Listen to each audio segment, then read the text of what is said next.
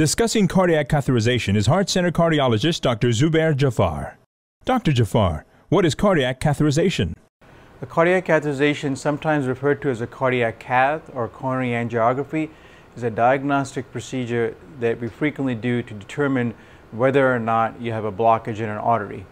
It can also be used to determine whether you have blockages in the valves of the heart, as well as to determine whether or not you have elevated pressures in the pulmonary artery or in the lungs.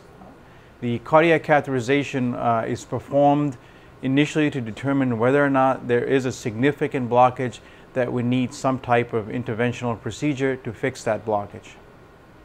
Why would cardiac catheterization be ordered for a patient?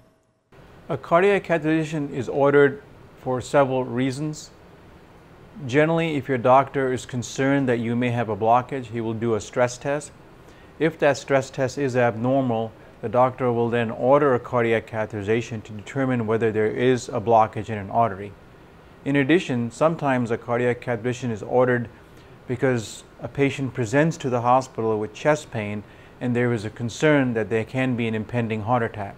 So a cardiac catheterization can be ordered for many reasons, but essentially it is ordered to determine whether or not you have a significant blockage in an artery. Is this procedure painful?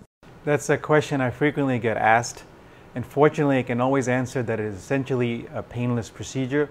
We do use local anesthetic like you do in a dentist's office. In addition, the patients do get sedation during the procedure. Many of our patients sleep through the procedure and frequently will wake up and ask when the procedure will start. So I can tell you that it is essentially a painless procedure. Are there any possible complications? That's an excellent question.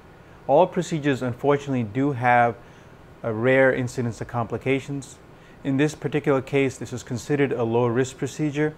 The chance of complications include heart attack, strokes, and bleeding from the procedure.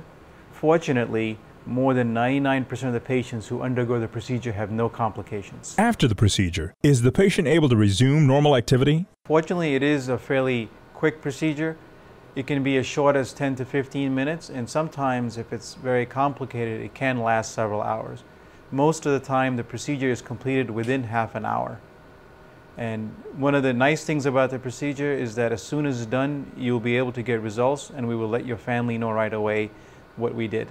If a patient needs a stent, can it be placed at the same time as my catheterization? Yes, the term cardiac catheterization is a broad term.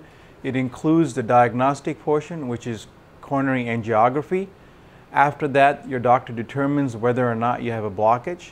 If you do have a blockage in an artery, it can be fixed all at the same time.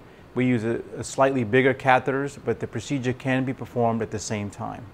Why would a patient need a catheterization before valve surgery? Very frequently, if you need to have valve surgery done, the surgeon would like to know whether there are also blockages in the arteries.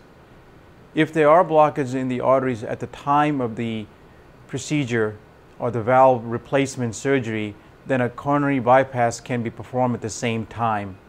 This alleviates the need for two different procedures. You mentioned earlier using a radial or femoral approach. Can you explain the difference? Traditionally, there are several ways to do a coronary angiogram. The traditional approach is through the femoral artery. Now, the femoral artery is located in the groin area. It is easily accessible and has been used for many years. However, it does lead to more complications, particularly bleeding. Therefore, over the last several years, we have been using the radial approach. Now, that radial artery is located in the wrist. It is very easily accessible, and the angiogram as well as the stent placement can be done from the radial artery. The major advantage from the radial artery approach is that there is a much lower incidence of bleeding complications. In addition, the patient can literally walk off the table and can resume normal activity right away.